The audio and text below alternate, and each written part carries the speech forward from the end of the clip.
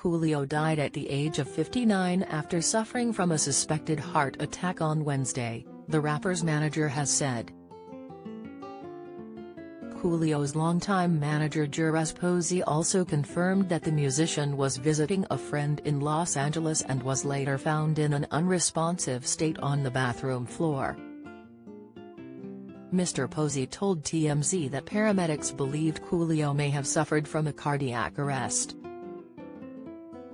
Despite the suggestion that Coolio died after a suspected heart attack, the exact cause of death has not yet been revealed.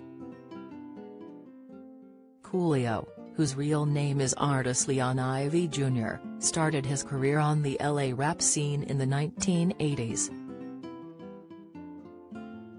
However, Gangsta's Paradise helped him reach international notoriety and even earned Coolio a Grammy for Best Solo Rap Performance.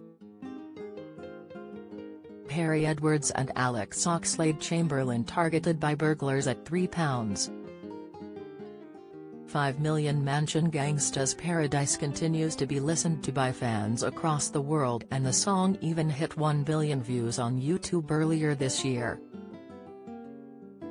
He was also nominated for 5 other Grammys throughout his music career.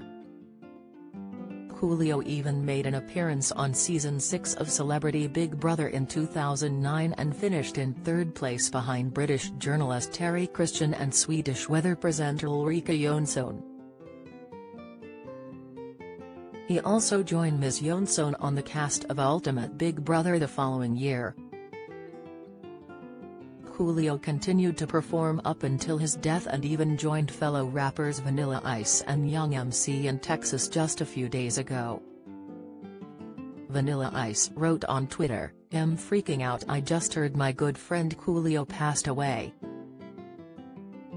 Ice Cube, whose real name is O'Shea Jackson, also took to social media to respond to the announcement. The ex-NWA star said, "This is sad news. I witness firsthand this man's grind to the top of the industry." MC Hammer, who released the hit single You Can't Touch This in 1990, added, "One of the nicest dudes I've known. Good people. R.I.P. Coolio." He also later shared a picture of the pair alongside Tupac and Snoop Dogg.